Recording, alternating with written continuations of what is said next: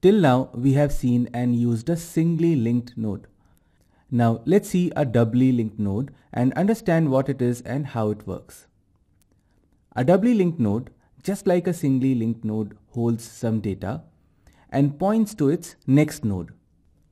But what is different in a doubly linked node is that it can also point to its previous node. So a doubly linked node points to its next as well as previous nodes, and thus we can move back and forth in a doubly linked node, unlike a singly linked one using which we could only move forward or the next nodes. Note that if you create a node object and don't initialize its reference, Java automatically makes it point to null objects. Now let's see how a doubly linked node is used to create a doubly linked list. As shown here, in a doubly linked list, every node points to its next 10 previous nodes. Now we want to insert a new element, say 8, at the head, alright? So let's see the final state of our doubly linked list after we have inserted the new node 8 at the head. And this will help us visualize which references to change or update in the list to be able to add this new node.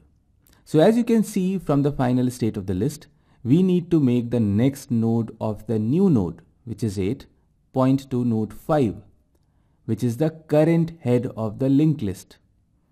That is, in our Java code, we can say that node.nextNode is equal to linkedList.head, alright?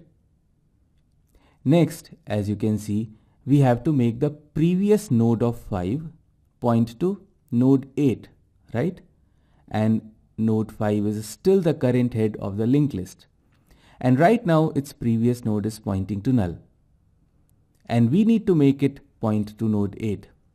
So in our program we can say that linkedList.currentHead.previous node is equal to the new node, which is being inserted in the list.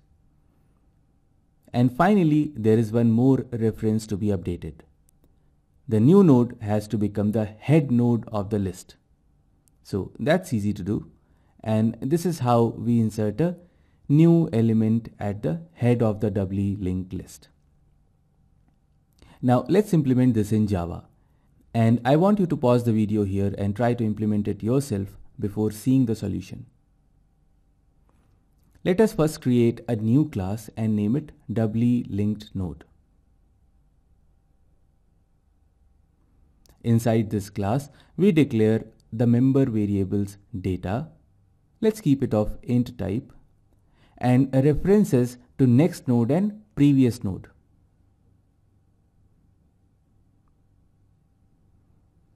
Then we generate the getter and setter methods for the next node and previous node variables like we did in the node class.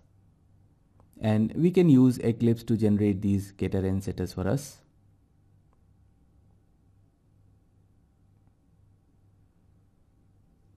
Let's write a constructor for this class so that we can create these node objects from integer data.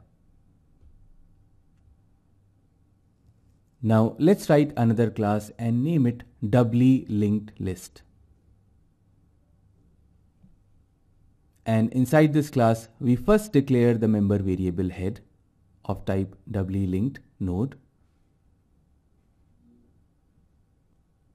Now let's write insert at head method, which takes an int type of parameter, which is the data. Inside this method, we first create a new object of doubly linked node type and name it new node. Then we set the new node's next node as the current head, right? That was the first thing we did in the animation. Then we check if the current head is not equal to null. We set the current head's previous node as the new node.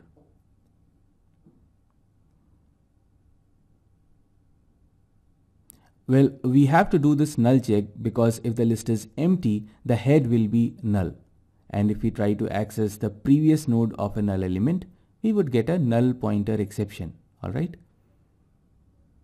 And finally, we make the new node as the head of the linked list.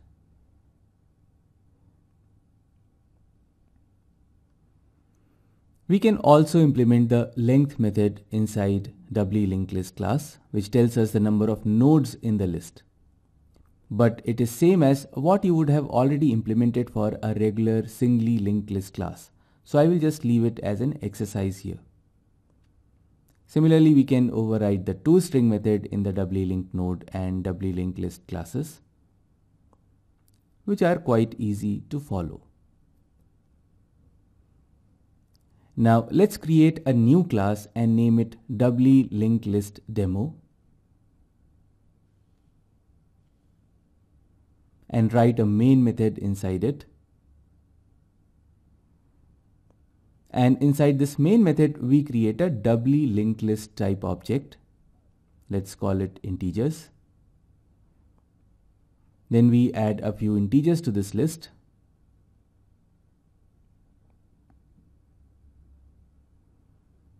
And then we print the list out.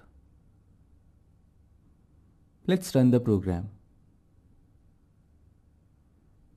And we can see the order in which the elements are added in the list. You may also want to use the debugger in the IDE to navigate through the linked list to see that all the next nodes and previous nodes are connected properly.